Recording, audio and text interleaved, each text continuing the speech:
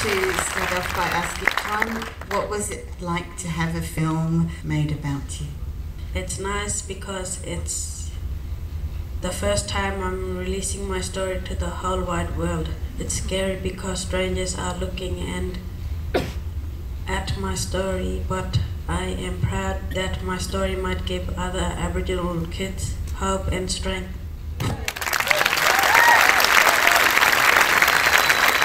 James, how do you feel about the film? I didn't know that Dewan was being filmed until he came up to me. And his mother said that Maya was following him with a camera and they were making a film about him. I was scared at first, but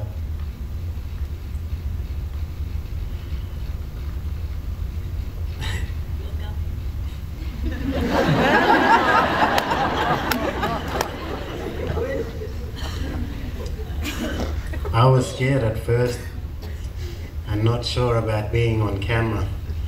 But then I got to know Maya and she explained why all the families in Alice Springs were making this film.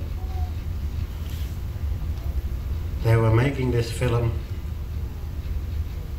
they were making it to share my son's story, and the film was a chance to get our story out there. Our stories are rarely told, our kids are rarely listened to. I realized I wanted to be a part of this film because it was a story about my son and I wanted to support him.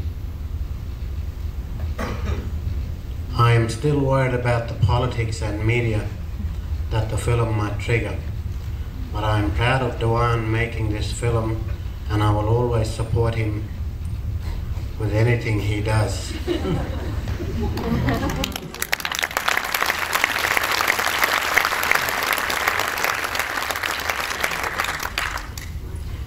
It is a privilege to come this far with the film. Thank you everyone in Australia, and now I'm going back home to hide in the bush. And Megan, what do you want people to walk away with after watching this film? We all want to give our kids a good future, but it's hard to be a parent. It's even harder to be an Aboriginal mum when everyone tells you you're not good enough. I hear those people in newspapers, on TV, and all over Alice Springs every day. I want you all to know Aboriginal parents do love and care about our kids.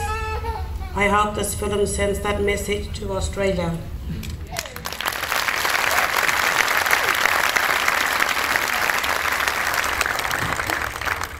And I wanted to ask Margaret, was it a surprise to have Dewan come to stay? Well, Megan, Dewan's mum, as you all know, rang us and said that we have to look after Dewan for a while.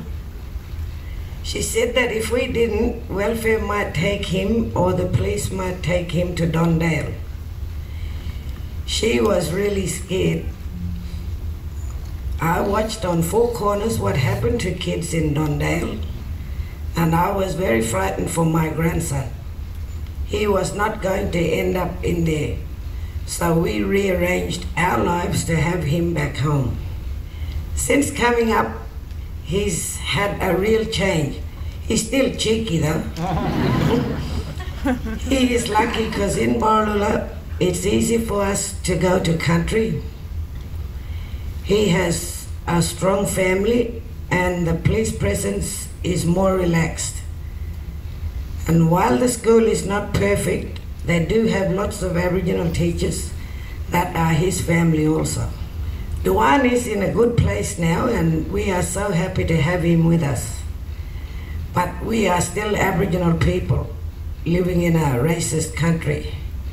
For example, we still have basic cards, and we did see the Adam Goodes film, the final quarter, on Friday night. I hope this film can help change some laws in Australia, especially in the Northern Territory. We want to see more first languages taught in our schools. We want to raise the age. Kids can be incarcerated to 14 years old, and I can't believe Dondale Youth Prison is not closed after all the ill treatment of our children.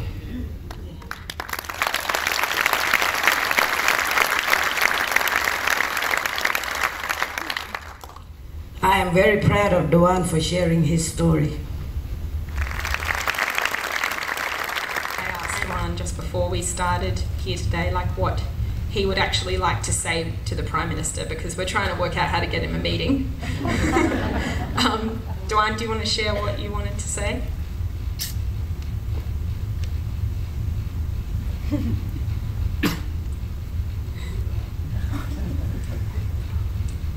I want my school to be run by Aboriginal people.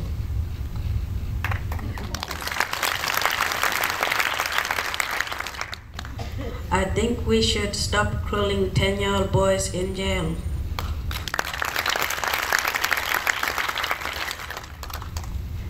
I want my future to be out on land with family and strong culture and language.